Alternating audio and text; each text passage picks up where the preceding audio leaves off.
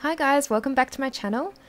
Tonight I'm going to do a tutorial on how to get darker tones into your images. I've done something kind of similar before, but it was more to do with like a cool moody look. This particular look is actually another request that I got very recently, and I thought since I had a few spare minutes tonight I would finally get around to doing it.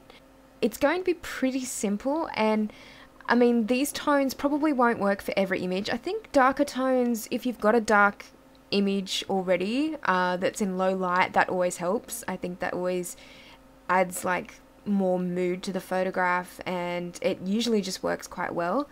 Brighter images, it can be a little bit harder to kind of get that effect. So I'm actually going to use a bright image, as you guys can see at the moment, just to show you guys how to get that sort of look with your images. So first off, I'm going to get a solid color. I know it's like a huge surprise since I do this in all my tutorials.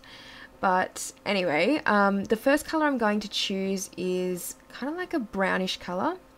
And this is also kind of like a faded look. So I guess when I'm trying to achieve a faded look with my images, I tend to not go for really bright colors.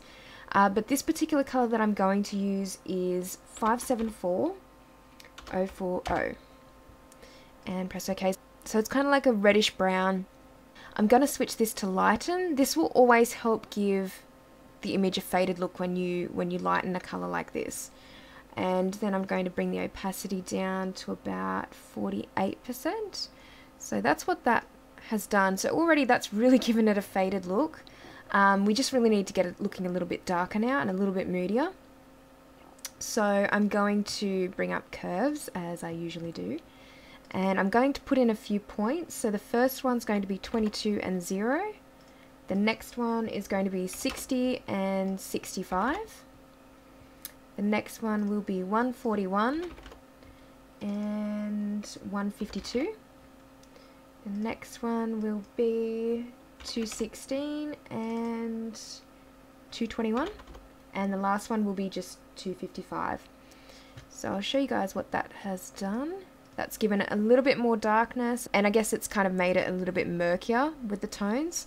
The next adjustment layer I'm going to add to the image is selective color, and I'm going to just remove a little bit from the yellow in the reds, so -5, and then I'm going to just focus on the whites, neutrals and blacks as usual.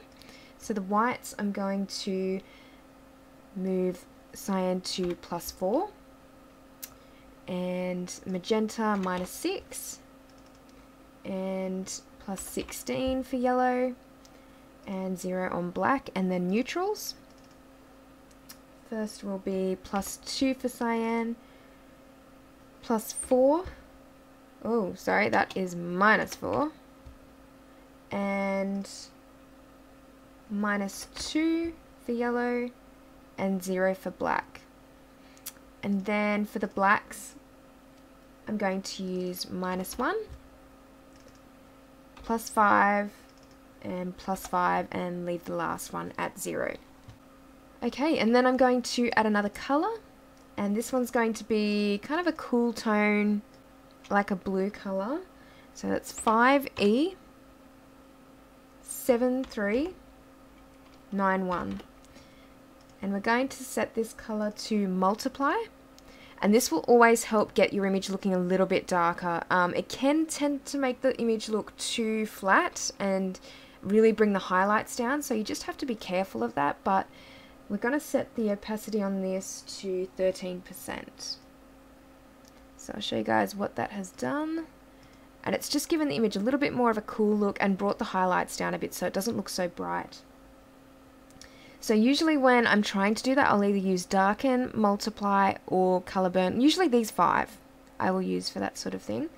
And then the last adjustment we're going to add is just a vibrance to bring it down a little bit, so about -5. Okay, so I'm just going to show you guys a before and after. So this is the before, so it's very bright, as you can see, very contrasty. And now we've just given it a really faded look, given it a little bit more moodiness, and just brought it down to a darker kind of level. Now obviously all these adjustments aren't going to work on every image, so you can, you know, adjust these layers as much as you like. I'll show you guys what it looks like on another image.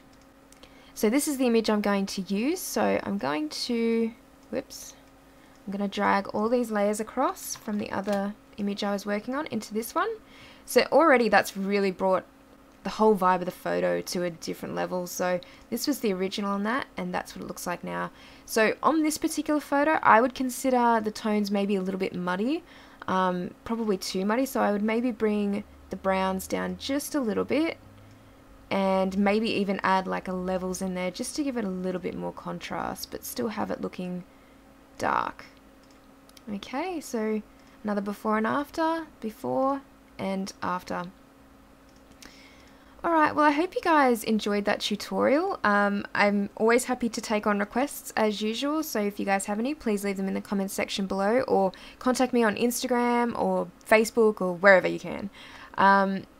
I really enjoy doing these sorts of tutorials, as I said in my last video, because they are quite easy to do, and this is my favourite part of Photoshop, like working out different colours and tones for images, so it's something that I always enjoy doing.